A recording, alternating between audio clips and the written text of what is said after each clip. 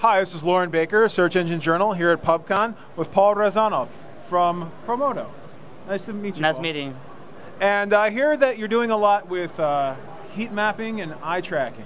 Could you go into that for us? Yeah, that's right. So in general, I'm passionate about conversion rate optimization, A/B testing, creating the landing pages. The eye tracking and the heat mapping is the major part of my research. Okay. So we're basically doing eye tracking and the heat mapping to analyze when a landing page will be much better for the conversion even before we launch them. We use multiple tools to analyze that. One is the Yandex Metrica tool. What is cool about that tool? It shows you the click-through, how the user behavior on the page. It also records the video of every single visit. Oh, okay. Excellent. And with iQuant, that's another tool that we use for the eye tracking, we can make an assumption what is the distraction on the page and why the specific call to action or specific link does not really get notified by the user. Nice, nice. So you're able to basically track the user behavior as they scroll down the page, where they look, what they're mousing over, and whether or not they're clicking on where really they should be clicking, right? That's exactly right. Right, right. And what trends are you seeing, like in terms of distractions or obstacles that prevent the user from converting? Well, the first thing that we constantly see over the recent 6 months is users, they more prefer the minimized design with very, very targeted messages with a very limited forms. So when we test between long tail forms and the short tail forms, usually in general, the short forms are most convertible. Probably the reason is the rise of the mobile traffic. So we have to make sure that the landing page or the form of the page of the site is really up to date with responsive, friendly for the mobile user. Right, right. Especially if you're seeing mobile traffic at 30%, 50%, 60%, sometimes it can be ignored. Do you also track conversions on things like email, newsletter signups, or other similar events on the page?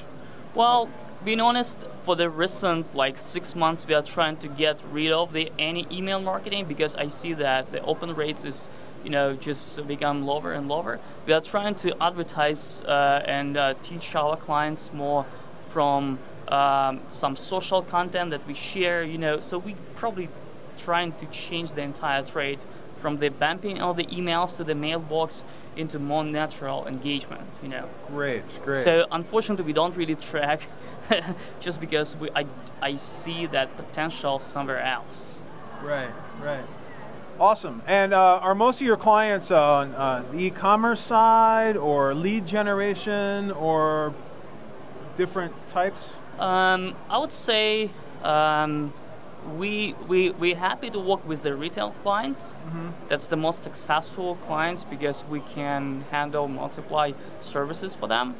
And we can really track the increase of the income if we perform well with our optimization process. With B2B, we're mostly doing the landing page design for the AdWords campaign, and we basically see the lift for the lead. Excellent, excellent.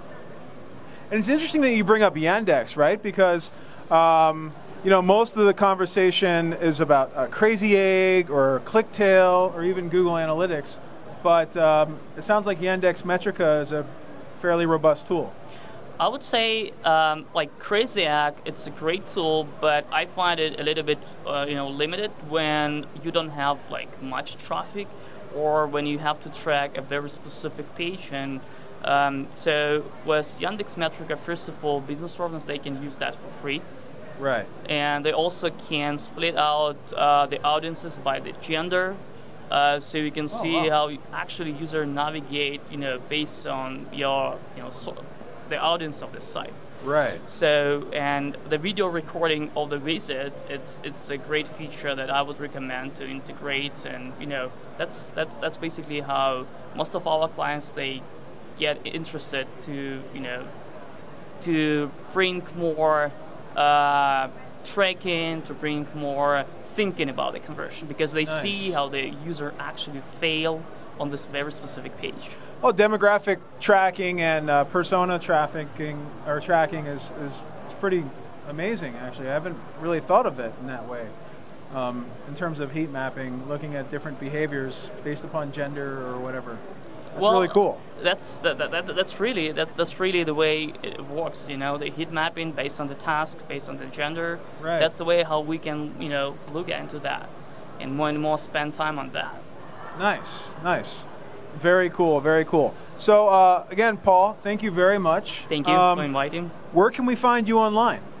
Well, most of the information we share on our Facebook and the Twitter, or you can just go at promoter.com website, subscribe to our social channels, and you get a lot of useful information. Excellent. Thanks so much. Thank you.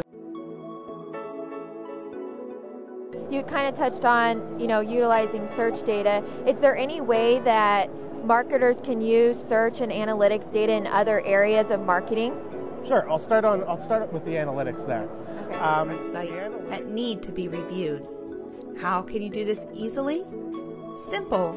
Link Patrol scans your entire site. Link Patrol gives you a breakdown of all the authors, domains, and anchor text associated with your